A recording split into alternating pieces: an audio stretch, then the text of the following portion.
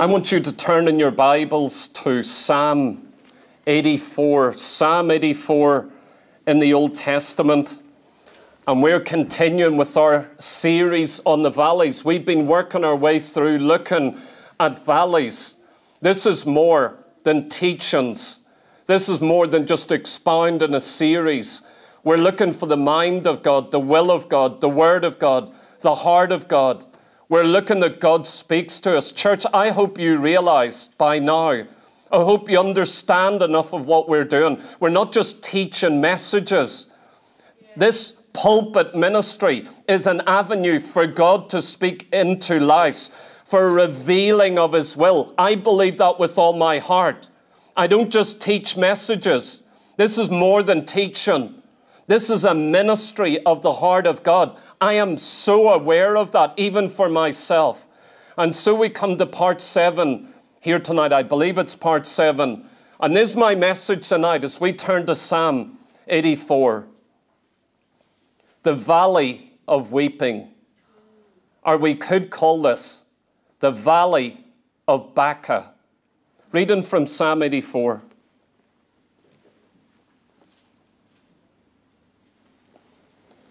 To the chief musician upon Griffith, a psalm for the sons of Korah.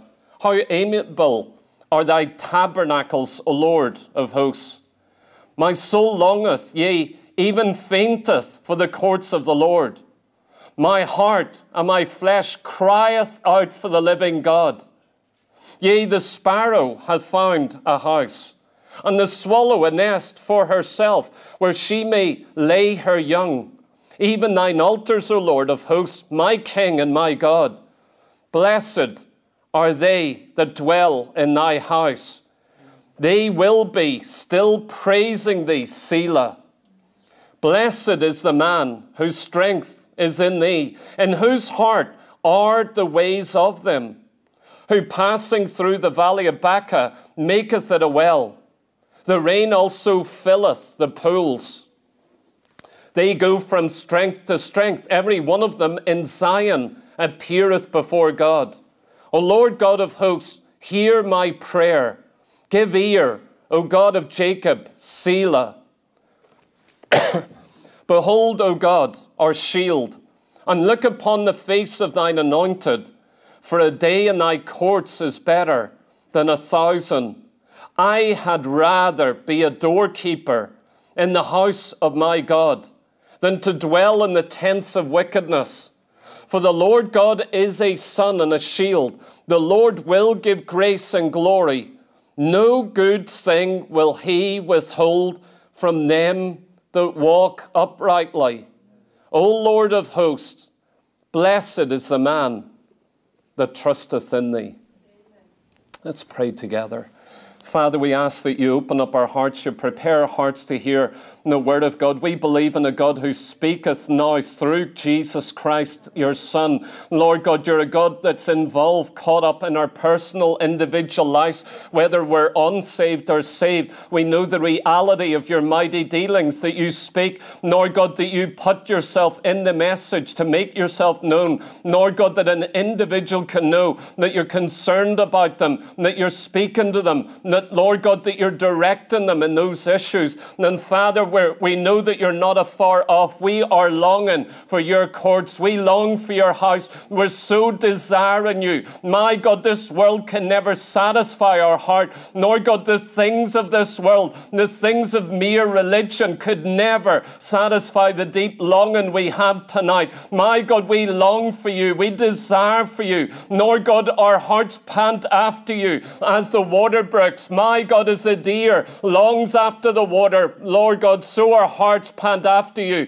Lord God, we desire to dwell in the house all the days of our life. And Lord God, we want to experience the blessing of those that trust you, the blessing of those that dwell in your house, the blessing of those who carry the very ways of God in our hearts. And Lord God, we do pray when we find ourselves in the valley of Baca, Lord God, will you lead us through? Lord God, when our eyes run down with tears, when our heart is broken, when we despond either because of tragedy or pressure or persecution or confusion or disillusion, my God, I pray our hearts would be turned towards you. Lord God, I pray that our wilderness, that our valley of Baca can be turned into a place of great blessing, that you would receive all the glory and the honor and the praise. Will you bless us right now as we open and expound your word in Jesus' mighty name? Amen. Amen. My message, the valley of weeping. The valley of Baca. Baca means weeping. And so we come to this valley, and this has been very much in my mind from we began this series. This has been uppermost in my mind, the valley of Baca, the valley of weeping. And we're going to deal with it here. Spurgeon, that great preacher, said this about Psalm 84. He says, you could call this psalm the pearl of all psalms. He said, if the 23rd is the most popular, and the 103rd is the most joyful, the 119th the most experiential, and the 53rd the most plaintive, then this, Psalm 84, is the most sweet of all psalms, the sweetest. We're dealing with what the greatest preacher, maybe in history or recent history, called the sweetest of all the psalms. There is a sweetness with it, and I hope you taste just a little bit. We're not going to expound the whole psalm here tonight. We're barely touching on it. But I hope you experience something of the sweetness of it. But it won't be sweet to you if its message is not real in your heart. It cannot be. But there is a great sweetness. I want you to see, before we really get into the core of this message about the valley of weeping, before we get to that valley, let me just show you what this psalm is about. It is about those who have a desire for God's house, those who long to dwell in God's house. Look how verse 1 starts. How amiable are thy tabernacles, O Lord of hosts. That actually means lovable. The tabernacles are where God's people gathered together in God's house. In ancient Israel and Jerusalem, there was only one tabernacle. This is before the temple was built. The tabernacle was there before the temple. The temple replaced it. The tabernacle is actually the dwelling place of God's presence, where they meet with him, where they worship, where they unite together. What does he say at the very beginning of this psalm? How lovable are thy tabernacles. Can I ask you tonight, do you love God's house? Do you love meeting together? Oh, yeah. Can you say that God's church is lovable? You not only bear with it, you know, not only begrudgingly gather, but you actually love the gathering of God's people together. Or what about verse 2? My soul longeth, yea, even fainteth for thy courts, O Lord. Here he is talking about the tabernacle, the courts of the tabernacle, or the rooms of the tabernacle. And he's saying, my heart actually longs after these courts. Or what about verse 3? He says, thine altars. Verse 4, he talks about thine house. Verse 10, he talks about thy courts and thy house again. In other words, this entire psalm is all about God's house. It's all about a deep desire and longing for God's house. You see, those who understand a pursuit of God, those who are truly longing after God in a very deep way, they understand the place of the church, or the place of the tabernacle. The courts are God's house. You understand this. You can't separate them.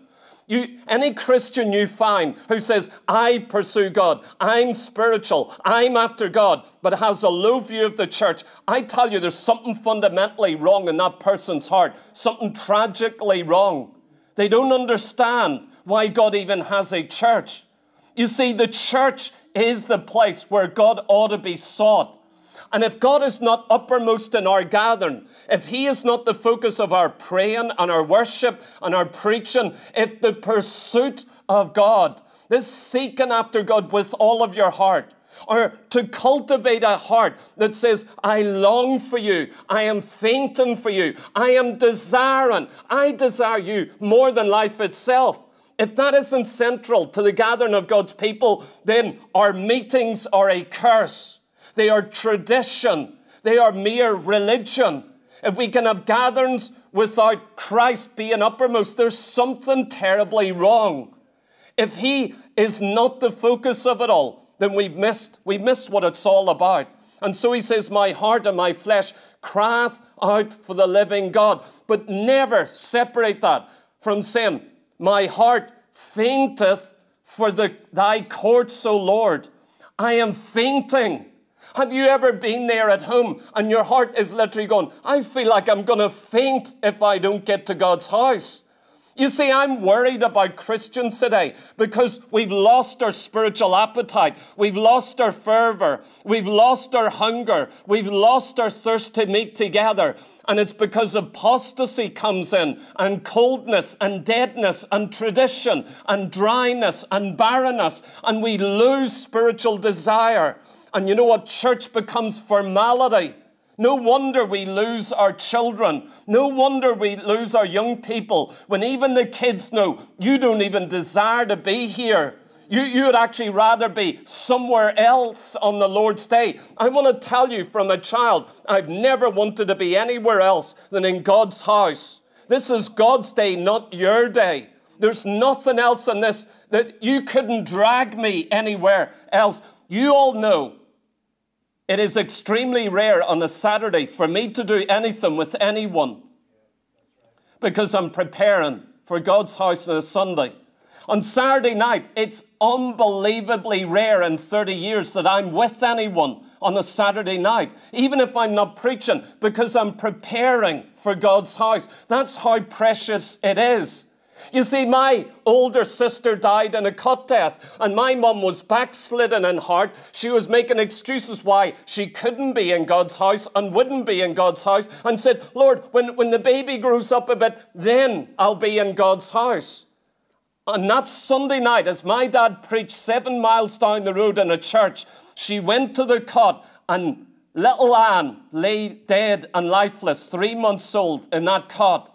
That night, as she cried by that bedside, by that cot, she says, if you ever give me a child, another child, that child's going to be in God's house from the earliest point. I want to tell you, I've lived in God's house from a baby. I've slept on seats, under seats, over seats. I've done it all. I want to tell you, but it was in God's house. And so you see, this entire psalm is remarkably about this passionate desire for God's house. See, we could try and sound more spiritual by saying, no, it's only about a passionate desire for God. But then I'd have to, I couldn't teach or preach this psalm because it talks also about a passionate, burning desire for the house of God and the gathering of God's people. Both go together. Both are healthy. You don't have one without the other. If you lack one, then you don't have the other. They go hand in hand and they complement each other. Surprisingly, with this psalm, this valley of Baca, this valley of weeping, is on the way to Jerusalem, on the way to worship. This psalm is all about gathering together in unity, in the same place, to do the same thing. And amazingly, this is where you find the valley of weeping. In this psalm, the most beautiful psalm, the most amazing psalm. Where do we find the valley of weeping? In this psalm. You can miss it easily. And yet we see that it's while God's people are gathering, going up to Jerusalem, going up to the house, the tabernacle of God, the dwelling place of God. That's where they encounter this valley of weeping. It is on the way to God's house, Jerusalem, to Mount Zion. And this song, or this psalm, was written as a song for those traveling up to God's house to sing so they could learn how to go on their way in fellowship together. I want you to notice this psalm is broken down into 3 parts. because we're only going to deal with the middle part here. You have verse 1 to verse 4. Verse 4 finishes with the word Selah. S-E-L-A-H. It's a Hebrew word, Selah. Then you have verse 5 to 8. Verse 8 finishes with the word Selah. And then you have verse 9 to verse 12. This word Selah means in the midst of this song, stop. Stop at this point. Stop after these few verses. Stop. Begin to think what you're singing. Begin to consider what you're reading. It's so important what you've just read here or just sang. Stop everything. Stop what you're doing. Stop getting distracted. Begin to think on it. Begin to understand what you have just read here. And we're not going to deal with the first part or the third part. We're going to deal with the middle part. 3 verses, verse 5 to verse 8. As we begin to look at this, there's so much in all the psalm. But I want to home in here on the valley of weeping. Why would God put the valley of weeping, the valley of Baca? Why do we find it in one of the sweetest psalms, or the pearl of all psalms? Why do we find this valley of weeping right here? I've got 4 points for you here tonight in this message. Number 1, the blessed man who walks into the valley of weeping. I want you to stop and consider the blessed man or the blessed woman who actually walks into this valley. They don't abide, stay in this valley. They walk into it. And I want you to see this man or woman. I've called them the blessed man because the Bible calls them that. The blessed man or woman who walks into this valley. When you find yourself in the valley of weeping, you could say there's nothing blessed about this. How can I be blessed if I'm in the valley of weeping? But I want to tell you, this valley, it's only those who are blessed walk into it. Not sinners. In fact, it states clearly, sinners are excluded from this valley. Oh yeah, I know sinners weep. I know that. But there's a kind of weeping and a fruit of weeping that sinners do not have. Only a real Christian has. And so the blessed man who walks into the valley of weeping. Look what it says here in verse 5. Blessed is the man whose strength is in thee, whose heart are the ways of them. And so you see, in verse 6, it talks about passing through the valley of Baca. But in the previous verse, verse 5, it speaks about the person who passes through this valley. Blessed is the man whose strength is in thee. Blessed. See that word blessed? It can be translated happy. It's a word in the Old Testament used 45 times. Blessed. 18 of those times it's translated as happy. You and I understand happy in this world as being because your circumstances are good, you're happy. That's what happiness means to us. If everything's going well, you're happy. If it's all going bad, you're sad. You don't have happiness when everything's going bad. That's our thinking. But this word blessed is very unique in the Bible. It's not a word based on circumstance. It's a divine blessedness. It's what God calls blessed. There are always reasons given for why someone is blessed. Every time you read this word blessed, 45 times in the Old Testament, it tells you why they're blessed. It gives a reason for the man or woman who is blessed. If it calls you, you're blessed, then it gives you the reason. And you know here, it gives you 2 reasons why you're blessed. This man who's going to walk into the valley of Baca very shortly, he's very blessed because of these 2 reasons. And it gives 2 clear reasons for being blessed. This word blessed is used in Job, chapter 5, verse 17. Of Job. Do you think Job was blessed? Do you think he was happy? Do you think he was laughing and rejoicing and singing? Listen to what it says in Job 5:17. Behold, or look at him. Happy is the man whom God correcteth.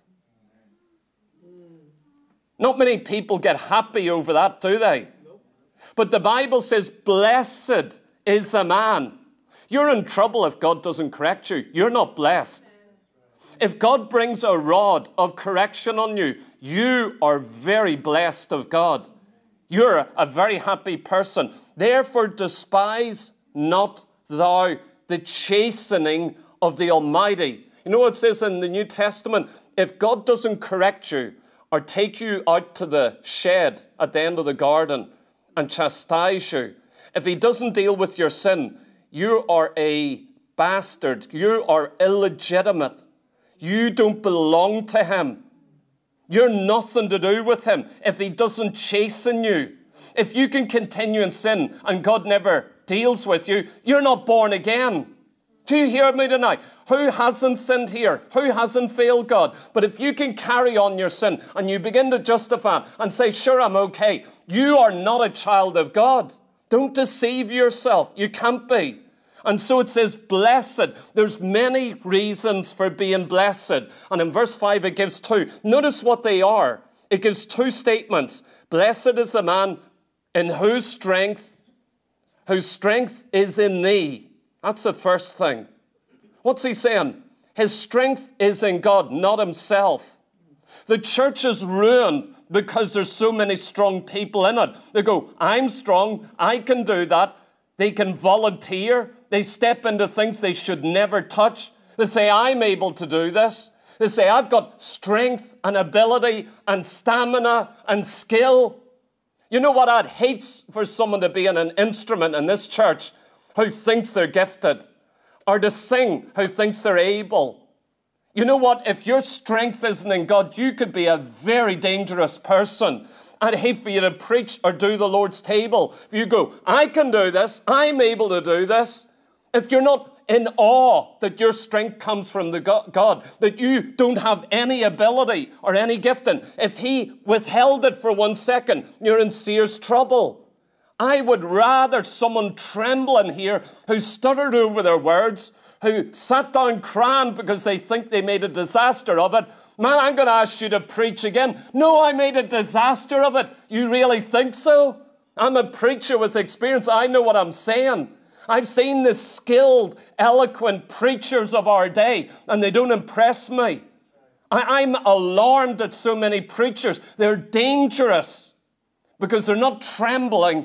They don't come to the sacred desk trembling, speaking for God, representing God. Don't you realize you can't do that without his grace and his mercy? And so this blessed man, it says their strength, their stamina, their boldness, ability to stand, the ability to go forth. This is talking about a journey to God's house.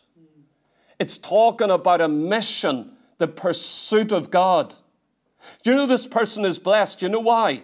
Because as they're making this journey to seek after God and to seek after the real church of God, you know what? Their strength isn't in themselves or their knowledge. They actually know they can only move forward in this journey if the source is in God. Their strength has to be from God. Can I ask you, are you powerless, helpless, useless, hopeless without God? Is he really your strength? Have you made him so your strength that you have no confidence in your flesh? You know, it says in the New Testament, the mark of a genuine Christian is they have no confidence in themselves or in their flesh. That's basic biblical Christianity. And yet we have a mega church. We have a kind of Christianity today. It says, we can do it. We're able. We'll do it. What apart from God?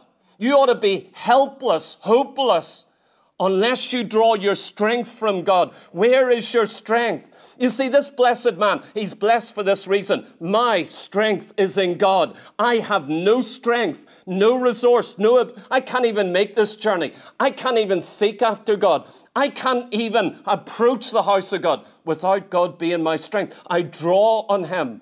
I draw on him. I need him. I've got nothing to preach. Do you realize I'd be like Peter sinking on the water. If I stop to think what I'm going to preach in the days ahead, I'm in serious trouble. If he doesn't keep giving, I've got absolutely nothing to say. There's the second thing here it says as well in verse 5. In whose heart are the ways of them. It's a strange term. It's actually saying, in whose heart are thy ways, God's ways. So who's this blessed man? Not only is his strength in the Lord, but the ways of God are in his heart. Not his ways.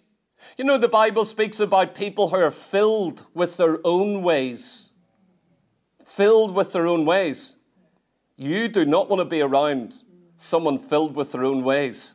But this is a man whose heart is filled to capacity with the ways of God. And you know what? He's blessed. See, if your heart is filled with God's ways, I mean filled. I don't mean the odd little trickle or some little bits of information, but your heart is filled with God's ways. You're an extremely blessed man or woman. You may not have much in this world, but if you have God's ways in your heart, you're a rich man. You're a rich person. You're someone I want to sit with and need to talk to tonight. The word ways there, God's ways in their heart. What does that mean? The word ways here means a highway, a public road, or a well-traveled path. But this is God's ways.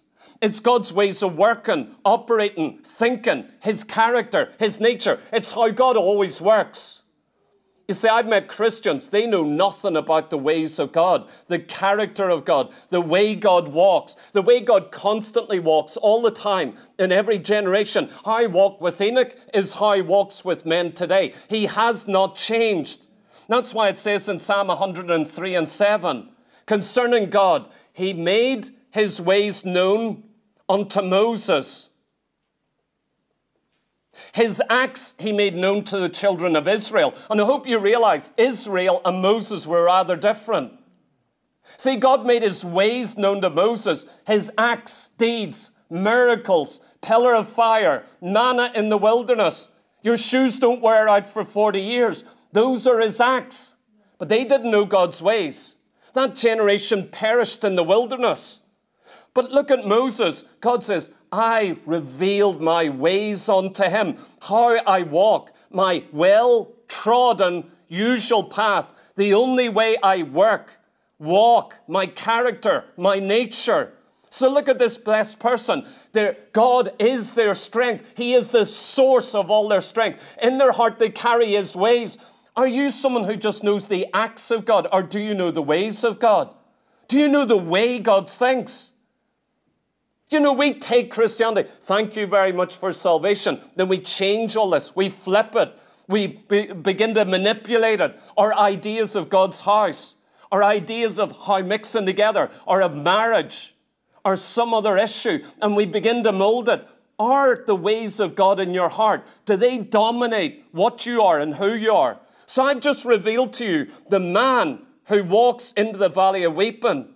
This isn't a casual, compromised Christian. This is a man of weightiness who's relying on the strength of the Lord, who has these ways in his heart. This is the man that walks into the valley of weeping. Do you see what I'm saying here? This kind of man is going to walk into a valley of weeping.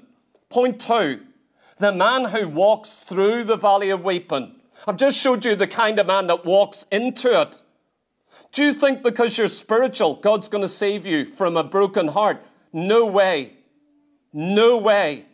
In fact, that may qualify you that God lets you walk into the valley of Baca. Valley of Baca is not just for anyone. He doesn't even let every Christian walk into any valley of weeping. You know why? You couldn't sustain it. And so he wants you to be in a certain place to walk into the valley of Baca. The valley of Baca is so important. He doesn't just lead anyone in there. But you know what? You're going to have to face this valley if you're pursuing after God. The man who walks through the valley of weeping. Look at verse 6. Still speaking about the same man, who passing through the valley of Baca makes it a well. The rain also filleth the pools. The valley of Baca. This word for valley, remember we said there's about 5 Hebrew words for valley. Sometimes they mean a wide place or a very narrow place. It can mean different things, but it's still a valley. Valleys can look very different, but they're still valleys. This word for valley means a wide, open plain and vale. The valley of weeping is very broad, very long, very deep. It's extensive. It's not a narrow ravine. It's not a trickling pool. It is very broad, very barren, very dry. And that's what this valley is. And look what he calls it, Valley of Baca. The word Baca here, if you look it up, it's only used, this particular Hebrew word is only used once in the entire Bible, in the Old Testament, as it's written here. Baca is only used once. It's not mentioned anywhere else. Some people try to find out where it is. It's impossible to find out where it is in relation to Jerusalem. Some of them think it's associated with some other place. They can't prove that. It's utterly unique, this valley of weeping. Only mentioned once, but there's 2 Hebrew words that are closely connected to it. So tight that these 3 words go together. So the Valley of Baca has 2 words connected to it. And they only are missing, they're spelt the same, but they have little strokes and little bits that are missing that just make them slightly different. Let me explain what those words are. The next one next to it, it means weeping, to shed tears, to weep bitterly. So this valley of weeping is not a casual cry. It's not a one-off cry. It's not just a night of weeping over feeling sorry for yourself. It's not that kind of weeping. It's where tears roll down your cheeks. The word weeping here, or Baca, means to make loud lamentation. It means to bemoan, bewail, mourn. It means to be in pain, to be in deep agony, perpetually, to experience a pain that almost puts you in the grave. That's how deep this weeping is. It is where you're in a state of weeping. You know, the next Hebrew word is a word used for the mulberry tree 4 times. It's connected to weeping. 4 times it's used, and it's closely connected to the word Baca and the word weeping or deep lamentation. Imagine calling a tree that. And so this tree is used 4 times and appears in the valley of Rephaim. Do you know what it is, this mulberry tree? It's a gum distilling tree. In other words, it drips. And you can go on YouTube and see some of these. It drips balsam, this tree, or sap. Sap begins to drip, and those little drips look like tears, and they're the size of tears. And what they do with that balsam, or that balm, they gather it from the trees. Those trees weeping, it's the word for deep lamentation, weeping, groaning. And you know what you do? You gather those tears. And it's used for many things in the land of Israel. It is a good thing. You want to gather these tears. Remember how it says in the Psalms that the Lord gathers the tears of his saints. Don't you realize you have never, as a Christian, cried a tear that God doesn't remember? You can forget. God never forgets. He stores. Every single tear is so precious to him. He gathers it, collects it, and he'll remember it. You know why? Those tears affect something. They affect the heart of God. God cares about tears. The deeper the groaning, the more he remembers it. He looks out after it. You see, I believe this valley of Baca is a remarkable thing. I believe those who, remember, it's the man who walks through the valley of Baca. Doesn't stay there. It says, he walks through. I believe those who visit this valley are going to have a great impact on the body of Christ. I believe when you're a certain kind of Christian that walks into this valley, in that valley, when you meet weeping, I know you may not understand it. You may be confused. You may be hurting bad. You may want to die at that time. If you haven't been there, keep walking. You're going to visit this valley one of these days. If you've been there, keep walking. You are going to walk out of this, I assure you. If you're there in the will of God, those tears are not wasted. That's impossible. There is a valley. You remember in a valley you can't see anything. You've got mountains around you. You're hemmed in. You're having to walk straight ahead to get out of this thing. You don't want to walk up these mountains. You're just trying to get out. The mountains hem you in. You might see others on the mountains having glorious experiences, but you're in the valley of weeping. You're broken. You can hardly even lift your head. You're there, isolated.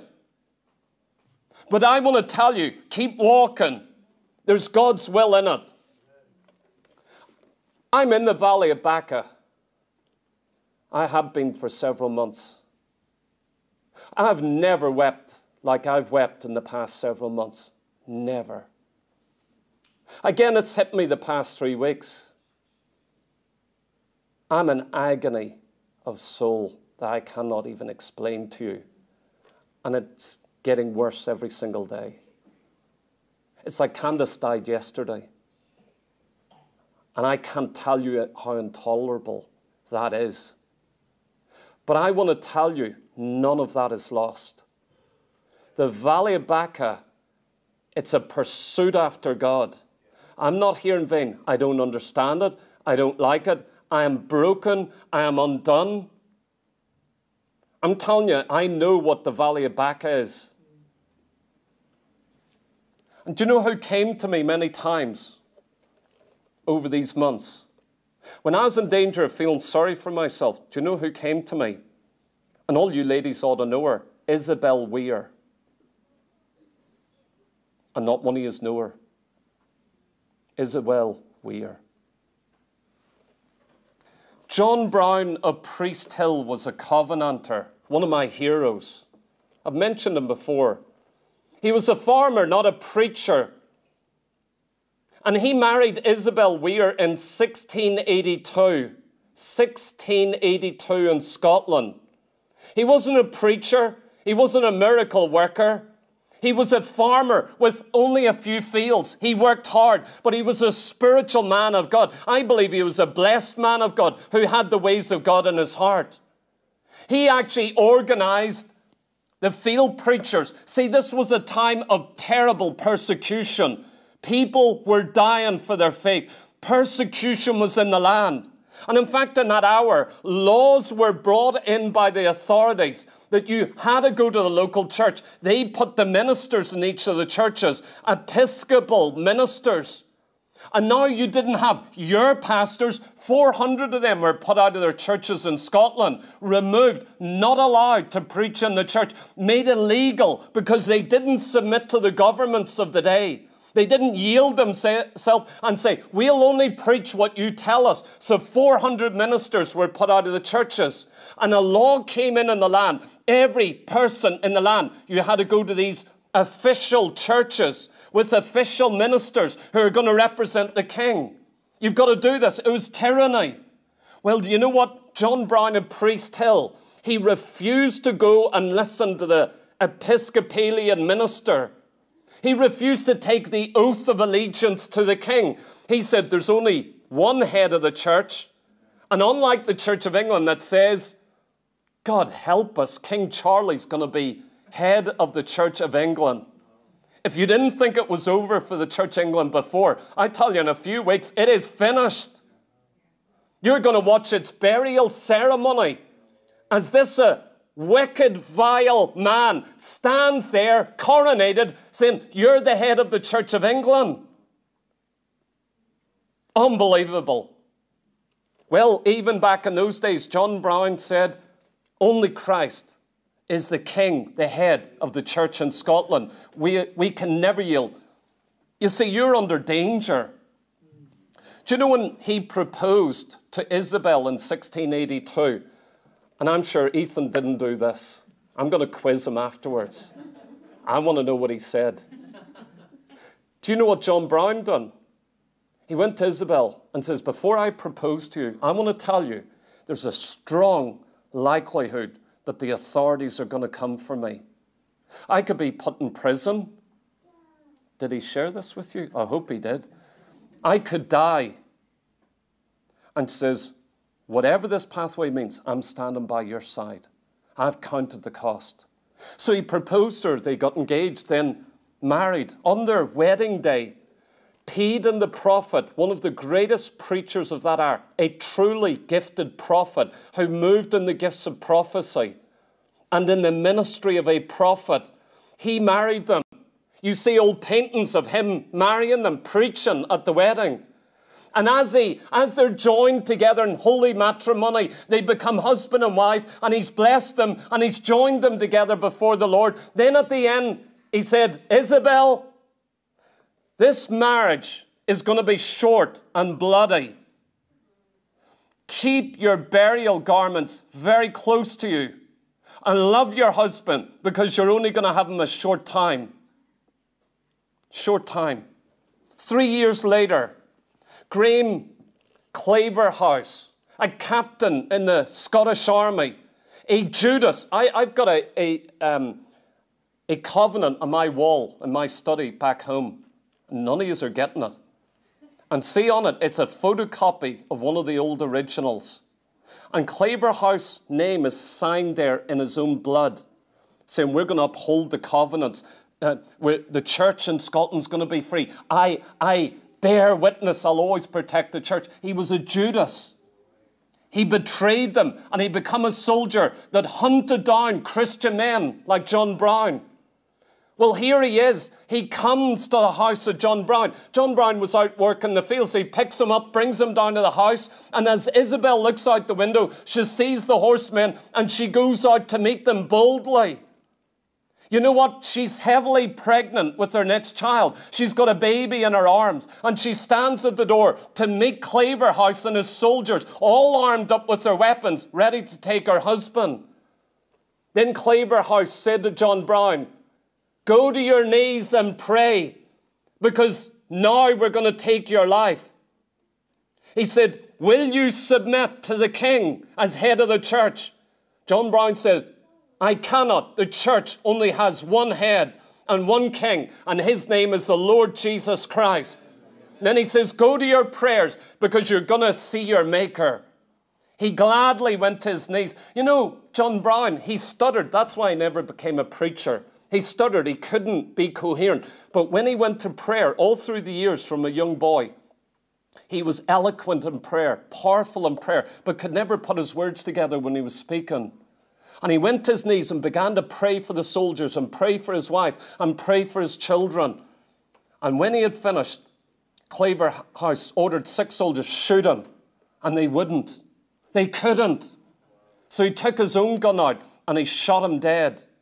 He turned to Isabel, who's holding the child, heavily pregnant, and says, what do you think of your husband now?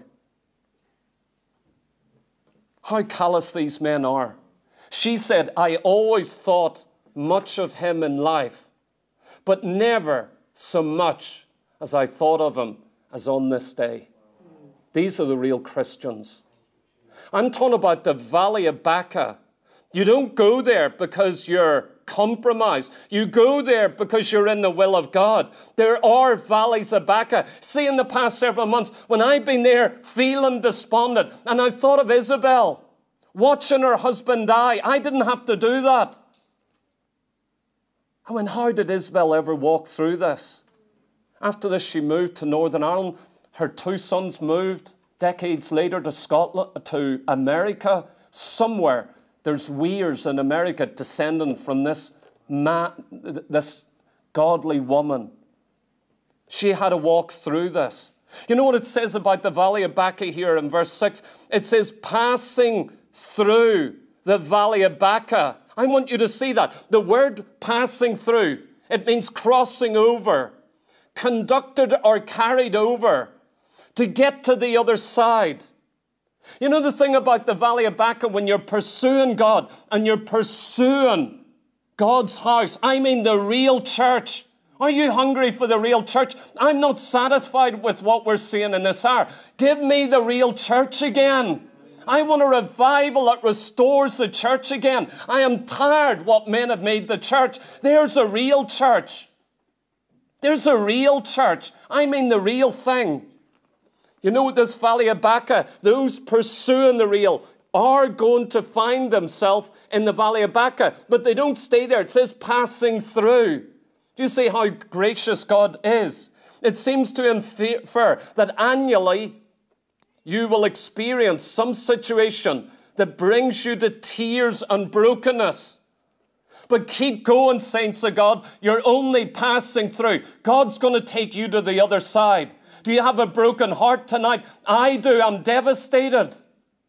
But you know what? I'm passing through. My journey isn't over. I'm not going to abide here. There's some things to do in this will and purpose of God. There is a valley of Baca, but it's never God's will just to stay there. You may find yourself there, but not to abide. It says in Psalm 30, verse 5, weeping may endure for a night, but joy cometh in the morning. It says in Revelation 21 and verse 4, and God shall wipe away all tears from their eyes. There's a day coming when the Bible says, see, people say there's no crown in heaven. That's not true. Where'd you read that? It doesn't say that. It actually says here that God shall wipe away all tears. And that's not in this lifetime. It's talking about the hour to come, in eternity, in the presence of God. God's going to wipe away tears. Then he tells you what sort of tears. That isn't just crying over your failures, crying about how you didn't do the will of God. Sometimes I thought that's what it was about. But no, it gives the reason here. Why? What sort of tears does he wipe away? And there shall be no more death. Do you know there's a lot of tears over death? Every day I cry. Every day. I don't know how I'll walk through this. It says, neither sorrow. There's things in this life bring you sorrow. God will wipe away the tears. Nor crying. Neither shall there be any more pain. Pain can make you cry. Although they drug you up so much now, you don't feel pain. 2 years ago, Candace would wake me, say I'm in pain. I'd grab her hand and would pray until the pain went. And it frequently went. For the former things are passed away. See, the Valley of Baca is only for a time. It's a thing of this earth, but it's very real. God marks the tears. God cares about your sorrow. God cares about the times where you go, I can't make it. I'm struggling. I'm not sure I can make it to Jerusalem. I am walking in the Valley of Baca. Keep walking, saint of God. Keep pursuing. Are you here pursuing after God, seeking after God, wanting reality? Are you broken? Are you hurting? Is there things going on in your heart that no one else in this church even knows? God knows. God knows. He said there's a day I'm going to ultimately wipe away every tear. So I believe there's a time in eternity there'll be no more crying. It'll be impossible to cry unless it's with joy and glee. There's an hour where there won't be any more brokenness. And the answer is in God. God himself will finally wipe away all tears. And there'll be no more. You'll never experience sorrow of heart, despondency, feeling suicidal, feeling like giving up, feeling like you're not going to make it to the hill of the Lord. God himself sees these things and cares. The third thing, the purpose accomplished by the Valley of Weeping. Is it all pointless? It's horrendous if you think there's no point in this. The purpose accomplished by the Valley of Weeping. Do you think it's accidental? Do you think it's just a mistake? Do you think God's plan isn't in it? Do you think it's just there? You're just going through it? You're just like everyone else? Or do you think there's a purpose in it? Does God's word say there is a purpose? If you find yourself in the Valley of Baca, pursuing after God, desiring God's house, hungry for the real, don't you know there's a purpose? It says there in verse 6, who passing through the valley of Baca, make it a well. There's a purpose in the valley. You're in the valley and you go, why am I here? This is pointless. I shouldn't be here. Nothing is being accomplished by this. That's not true. You're there broken, weeping, and you say, nothing is happening. That is not true. Look what it says. Passing through this valley, you make it a well. Baca, this valley of Baca, is dry. It's barren. It's a thirsty land. It's a valley. It's a place of deadness. But when you get a real Christian walking through the valley of Baca, it'll never be the same again. That particular valley is going to be changed by them. They're going to leave something behind. Do you know what Isabel left behind? A pool in the valley of Baca. I have gone back to it in the past 30 years. I've often gone back to Elizabeth's words. Looking at her dead husband. What do you think of your husband now? I think more of him now than I ever did in life. And I thought an awful lot of him in life. That's a woman of God. That's a woman who's just lost her husband. She's got a baby in her womb. A child, you two mothers about to bear. Can you imagine facing that when you're heavily pregnant? Do you know what Isabel done? She left a well in this dry and barren wilderness. Oh, what courage, what words. You know, those Covenant, I've got volumes of their books on my shelf. They are gold. Keep your crappy, rubbish, contemporary Christian books. Go back and read Scott's Worthies, the testimony of real saints. Or read about the Huguenots being persecuted in France, of the son being tortured outside the house, and his mother has to be inside the house listening his screams all night long. Don't tell me we have super duper Christianity in this hour. I'm sick to the back teeth of it. It's useless. They were real Christians. You know what? When they found themselves in the valley of Baca, it was a tragic, terrible place. You know what they done? They left a pool behind. They left a pool. What about the old mother who gave 5 children to be missionaries in the early 18th century? 5, and they all died on the mission field. A Christian man come to her once said, Mother, old mother, do you regret sending your 5 children to the mission field and you lost them all? Now you're in your old age. You've got no one to care for you. Do you regret it? He says, the only thing I regret is that I don't have a 6th. She's left a pool. That testimony's in my brain. I can give you all these testimonies. Or what about Margaret on the Solway Forth as I come in? 18 years old. Remember, her old friend, near 80 years old, she died before. They let her die, and she had a watch. She's on a pole. And then just as she's about to drown, he says, you don't need to die. Look at your old friend, your old Christian friend. Just compromise. And then as her old friend drowned, says, what do you think of your old friend? 18 years old, says, I see Christ in his body wrestling. These are giants. You know what they've done? They've left a pool behind in the valley of Baca. It says they make it a well.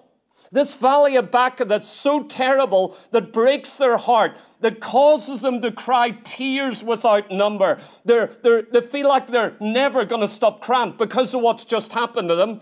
Yet it says these ones make the valley of Baca into a well. The word make there means to place there. These tears of sorrow actually get turned into pools of blessing, sources of blessing for others. That's your personal responsibility. Are you in the valley of Baca? You've got to turn it into a well. What is a well? A fountain, a spring. It's a dry and a barren wilderness. That means others who walk into this wilderness are going to find now a spring of water. Your tears that come down your eyes, and that pool isn't filled with your tears. No, no. It's just these tears that break your heart. These tragedies actually make you raise up a spring of water to dig, to leave behind for other travelers. Other travelers get here and they're going, I'm in the Valley of Baca, but oh, look, there's a spring here. There's a testimony. I wonder who dug this. Isabel dug that spring. How real, saints of God. How real. It says in Isaiah 35:7, and the parched ground shall become a pool, and the thirsty land springs of water. That's what I'm saying. Or Job 35:10, who giveth songs in the night. Go back and read the old classic hymns. And you read people of broken hearts writing the greatest hymns.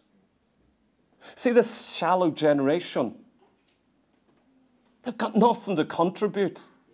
It's shallow. It's empty. The preachers of this hour, they've never hurt. They've never broken. They haven't been wounded. And so they can't preach to this generation. Listen to what Paul says here in 2 Corinthians 1:3. Blessed be God, even the Father of our Lord Jesus Christ, the Father of mercies and the God of all comfort. That word comfort, God is a comfort. It means that God draws alongside you and he speaks to you and he exhorts you and he helps you and he urges you to keep going. That's what comfort is. He is the God of all comfort. He draws alongside you when you're in trouble. Then listen to what it says. Who comforteth us in all our tribulation. So I'm in tribulation. The word tribulation there means, it's the Greek word thlipsis. It's used in Matthew 24 for the great tribulation. It's the same word. Tribulation, intense pressure, anguish, persecution, like a crowd on every side gathering against you. Intense, unrelenting pressure that almost sends you crazy. Or physical persecution against your body. So what does it say? It says, this God of comfort comforteth you in all of your tribulation. He comforts you. You're in tribulation. You're in the Valley of Baca, so he comforts you. And watch what happens. That we are for this reason, that we may be able to comfort them which are in any trouble. Trouble's the same word. Do you see God gives the reason here? So you're in tribulation, you're in trouble, you're in anguish, your heart is broken, tears are pouring down your eyes. I'm comforting you. You know why I'm comforting you? Why God is comforting you? So that others who pass through the same things, you'll comfort them. You're going to minister to them. So you're broken. You're in the Valley of Baca. You know what? You are going to minister. What I minister to you, you're going to begin to minister to others. And it goes on to say, which are in trouble by the comfort wherewith we ourselves are comforted of God. For as the suffering of Christ abound in us, so our consolation also aboundeth in Christ. What a remarkable thing. So we see those passing through the Valley of Baca. They leave a spring. They minister something. I am devastated. I'm going to leave a spring in this Valley of Baca. I can't feel anything. I can't see anything. You would not want to hear some of my prayers. You would not. I'll never utter some of the prayers that I've prayed.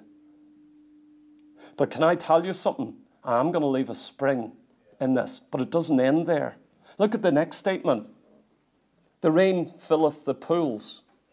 You see, you leaving a spring, that's your responsibility. In the Valley of Baca, you have to make a spring. You've got to leave a spring there.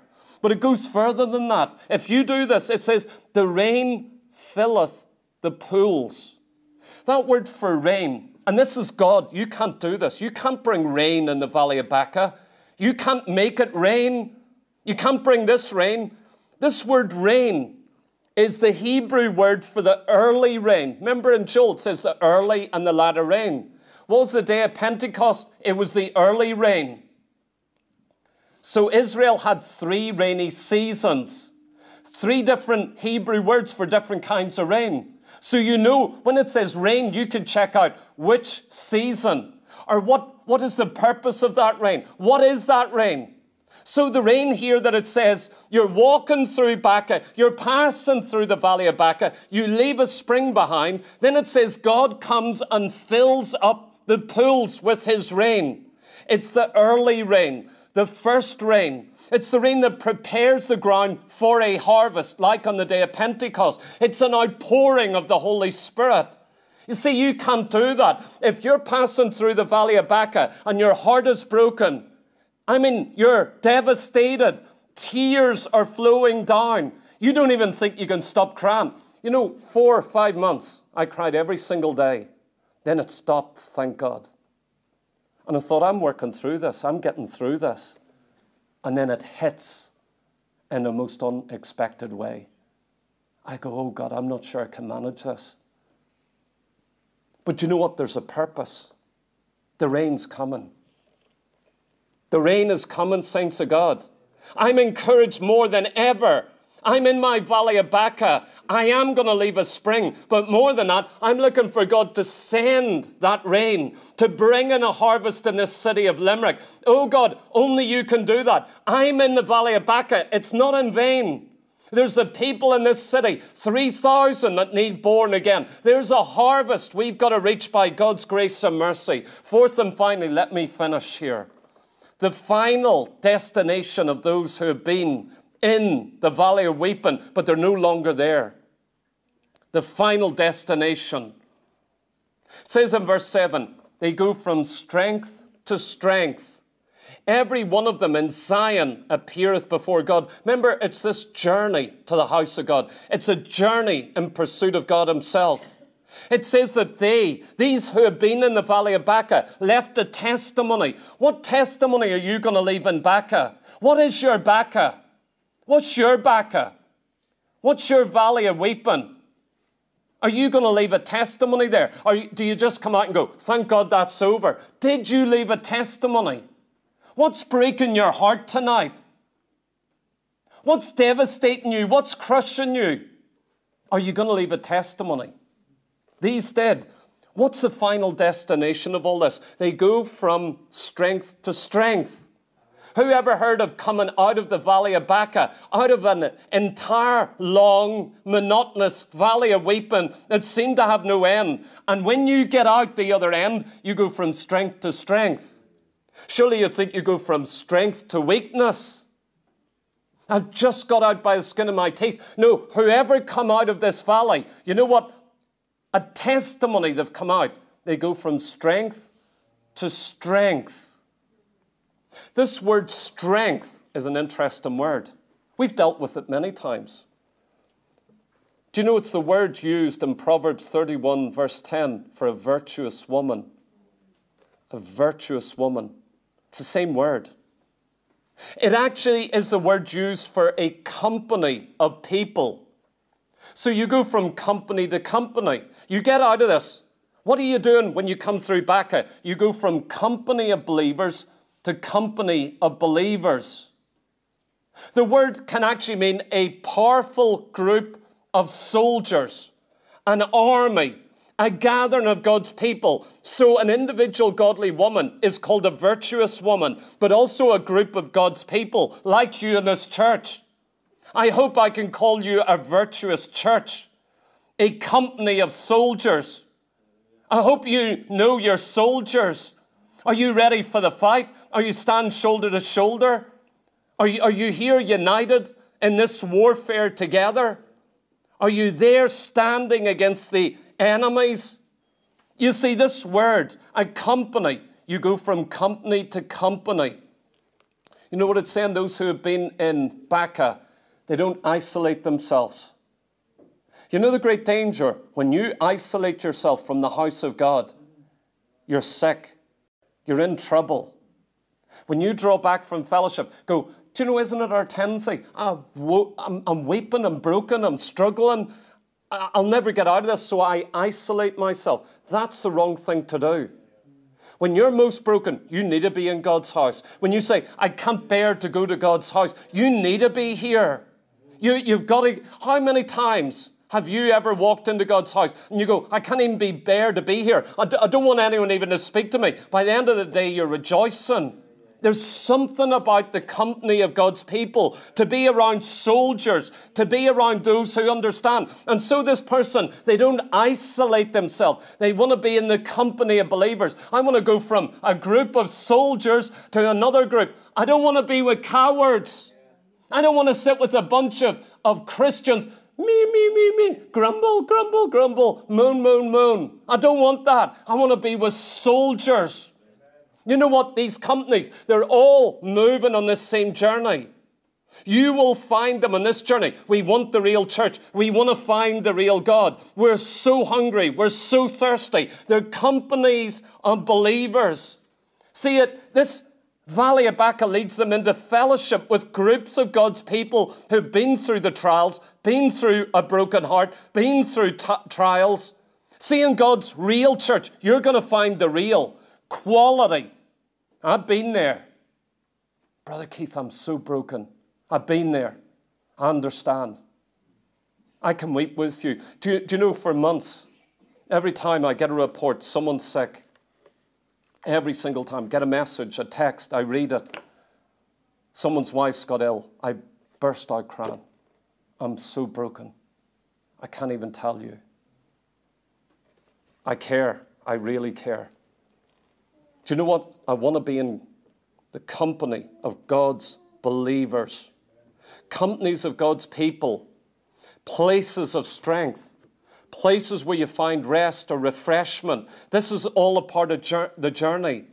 We're going to reach our destination together, not as an individual. You're in Baca by yourself. When you walk through Baca, no one can truly identify with that. You feel utterly alone. No one can fully understand what I'm going through. But as you come out of that, we're two together. We're going to help you. We're going to encourage you. We understand. And so they reach their destiny. It says, every one of them in Zion appeareth before God. Here we are in companies helping each other on this journey. But when you get there to Zion, to Jerusalem, to the house of God, to the tabernacles, to the courts of your God, to the altar of your God, when you get there, it says, one of them in Zion appeareth before God. Saints of God, we come through the other end. And you know what? We're to be in the company of believers, in God's house. But when you really stand before God in that place, it's you and God. He deals with you in his house. Oh yeah, everyone is there. But he deals with you. You appear before God. You stand before God as an individual. It's no longer a whole group of believers. It's you appearing in Zion. When you get to Zion, God deals with you. This is what I love about the church being the church. When God speaks in a message, he's speaking to you. He's not speaking to everyone. He's speaking to you tonight. I know the voice of God. You know, I go home after preaching and I'm in bed and it can roll for days. God's just speaking. This isn't a message to preach. This is reality. Tonight, I'll wake in the middle of the night thinking about this, thinking about the things of God. I want to appear in Zion. Sometimes in the Valley of Baca, you go, will I ever get through? Am I going to reach Mount Zion and appear before God? Yes. The final destination of those who have been in the Valley of Weeping. You're coming through. You're going to your destination. You're going to make it. The devil will tell you you're not going to make it. In the Valley of Baca, you'll go, I'll never get out of this. I want to tell you, you're going to appear before God. And it says in Hebrews 10, let us hold fast the profession of our faith without wavering. And let us consider one another to provoke unto love and to good works, not forsaken the assembling of ourselves together, as the manner of some is, but exhorting one another, and so much more as the day approaches of Christ's coming. If you really believe Jesus is coming, then you must not neglect fellowshipping together. I want to exhort you as a church. You see, we're coming out. We're going from company to company. Don't you dare neglect God's people. Don't you neglect. I don't care about people on the seat. I could care less about that, but I understand what this is about. It's so vital to be in God's house. It's so, do not forsake the assembling of yourselves together. You think you're okay as an individual, then you're ignorant of the character of God and of the ways of God. I need you more than I ever needed you as the body of Christ. And finally it says, O Lord God of hosts, in verse 8, hear my prayer. Give ear, O God of Jacob. Selah. Stop. Go back over these 3 verses. Break them down. Consider them. Think on them. Understand them. And so we see the blessed man who walks in the valley of weeping. The man who walks through the valley of weeping. The purpose accomplished by the valley of weeping. And finally, the destination of those who have been in the valley of weeping. Please stand with me. Jesus, Jesus, Jesus, Jesus, we love you. Let's just love him here tonight. Let's just lift our hands. Let's just love him. Let's open up our hearts tonight. There is a divine purpose in all we find ourselves in. If you should find yourself in this valley of Baca, you're not alone. There's a divine purpose. It's a certain kind of person that goes there. You're passing through. You're not going to stay there. And when you come out, there's a divine plan and purpose in God. Father, I pray, oh God, bring us through this valley of Baca. Even as a church, even myself as a preacher, in this valley of Baca, Lord God, we want to leave a spring behind that many are going to get refreshed at. Lord God, I pray that you sovereignly will raise up a spring out of this valley, oh God. As a church, you would enable us to raise up a spring. That is our responsibility, that here, right in this valley of weeping, we are going to raise up a testimony. We're going to raise up an oasis. We're going to have a place where travelers on this journey can be refreshed and strengthened and encouraged to pursue after the living God, even if it's in the midst of losing their life's partner, the love of their life, to pursue God with all of your heart. And my God, what's more than that? We're waiting for that former rain. We're asking that you bless us, oh God, that you pour out, that you'd fill all the ponds, Lord God, with this former rain, this Pentecostal rain, oh God. Lord God, as we have pursued and walked with you through this barren wilderness, we're asking, will you send the rain that's going to fill every single watering hole in this route? My God, that those that come behind us are going to be refreshed with Pentecostal blessing. And Lord God, we ask it all that we might stand before you in Zion, glorifying your name, bringing praise to you, bringing adoration.